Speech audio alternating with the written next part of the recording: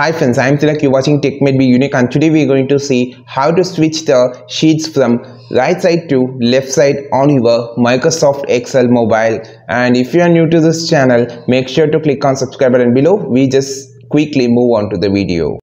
So how to switch the sheets from right to left side in Microsoft Excel mobile? It's actually a different setting we just need to know.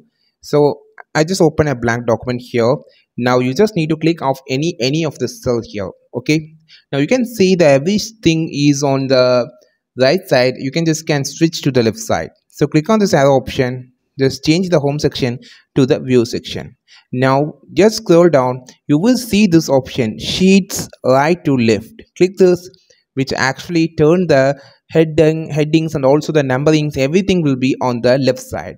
So this is a different thing. Actually you can just change the sheets from the right to left, and most of them doesn't know this option exists in the Excel. So it's actually exists in the Excel mobile. If your sheets look like this, you can just turn it off or turn it on to change from right to left on your Microsoft Excel mobile. I think this video helped you a lot. Like this video, share this video, subscribe this channel.